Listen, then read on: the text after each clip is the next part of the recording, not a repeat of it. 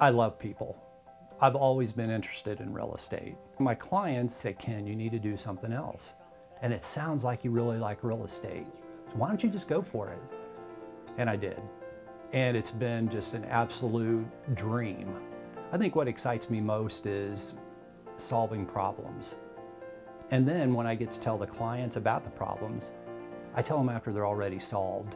Ken was about as easy to work with as anybody I've done business with. Seriously, he was very eager to help out, very eager to, what do you want me to do next, or what can I do different? I mean, that was constantly one of the first things he would ask.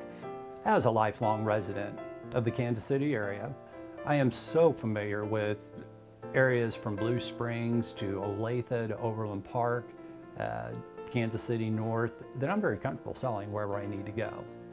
Part of selling in those areas as well is understanding the market. It didn't take long before I thought, yeah, this guy's definitely going to be worth a shot. Because he, like I said, he was just very energetic. There was something about that I knew that he was going to try really, really hard. And not that the others didn't, but I don't know, you can just sense that sometimes, that I thought, yeah, I got a live one here. It's just going to go pretty well. You know, we love working with first-time home buyers. Talk about excited, you know, as we get ready to close on their first house, or even when you start looking.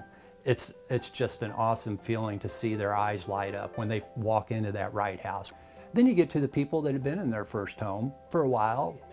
They've done all the right things, and now they're ready to move up, which is my slogan, move up with Ken. Everybody, whether they're a first-time home buyer and they're moving up from their apartment into their first home, or they're going into their second home, to me, I'm just helping them reach their goals. And Keller Williams is built around culture. And what that means is they really positively care about people. And it's not about selling houses. It's about helping people. I was completely kept up to speed and up to date, and I knew at all times what was going on. The biggest thing that I think I give them is the communication. So often they'll have a sign placed in their yard, it'll be put in the MLS, and then the agent will pray that it sells. I actually communicate week by week and keep in touch with the sellers so that they know that I am there for them.